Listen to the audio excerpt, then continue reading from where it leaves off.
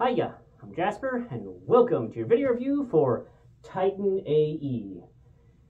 It's a movie starring Matt Damon and a few other people that you probably recognize the voices of, but as always, I'm going to give you the good, the bad, and the furry. To start with the furry, there's quite a lot. It's an animated show with a lot of alien creatures that are very anthropomorphic. So right in the beginning, you have the chef that is like a bug, not quite a cockroach because it's a little bit more like square, but like a beetle with like long legs. He's really funny, has a funny voice.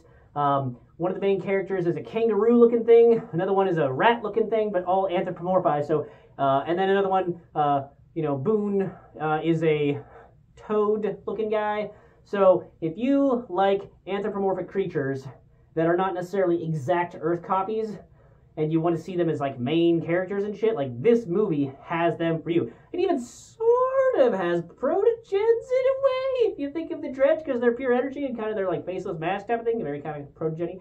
Anywho, so moving on to the good and the bad. This movie was made in the golden era of mixing 2D animation with 3D animation.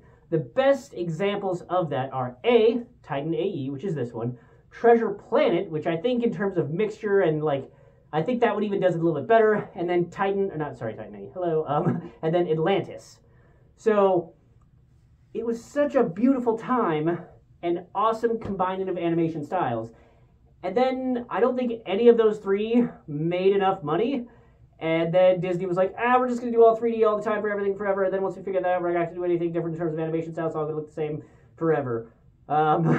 So we really missed out, because people didn't see this enough. So, watch this movie, if nothing else for the watch hours, because it's that good, but not just the animation. The overall story is excellent. I would say that it's not like Love, Death, and Robots level of like adult entertainment, but it's not like as kid-friendly as some of the other animation things of the era, because like, for example, there's a character who like, you see the guy come up behind him and snap his neck, and like literally the caption was like vertebrae snapping noise. So you see and hear the neck snap. And like, yes, the person that got killed was, not a human, so maybe that's how they were able to get around I think it might be a PG movie, but that's how they were able to do things. But that's just something to keep in mind. And, people get blasted, and it's not super gory, super bloody, but it's not like, oh, hey, those people just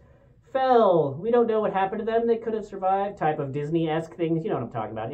It's a bit more on the point than that, which I think adds to how awesome this movie was, because it is for a slightly older crowd. Like I would say, teenagers would probably get a kick out of this if they give it a chance and enjoy animated movies. The other thing is that the music in this is absolutely phenomenal. I love it. There was some really great sequences that, like, you get awesome visuals, but it was also a focus on the music at that point, and they just add to each other. So, yeah. And I think that pretty much all of this movie makes sense within its universe. Really, the only thing that I would say kind of stretches believability is there's this one point where one of our main characters gets captured, and then they decide to jettison this person in like a life pod thing. I realistically think that the aliens would have just killed this person because it would be easier and cheaper, but how I like to explain it for in-universe is that they were going to sell this person because selling them to whatever slave colony they jettisoned this person to was going to make them more money, so, waste not, want not type of thing. But really, I think they would have just killed this person. So, but I'm glad that they didn't, because I enjoyed the character and got to see more of the character. So, yeah. But overall, this movie has excellent runtime, fantastic pacing. They use the CGI for this in a fantastic way.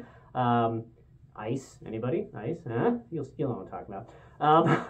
So, yeah. And then the storyline, the character interaction, it's all very believable, and it's fun, and I cannot tell you enough good things about this movie and how annoyed I am that so few people have seen this, because it is so absolutely amazing. And if you've ever seen Atlantis, or if you've ever seen Treasure Planet, and you liked either of those, I don't know how you haven't seen this movie, Titan AE, but you need to see Titan AE because it is fan-fucking-tastic, okay? So watch this movie. 2 thumbs way up. Awesome. That's all I have for this one. Thanks for coming. Thanks for watching. Hope to see you in the next one. Bye.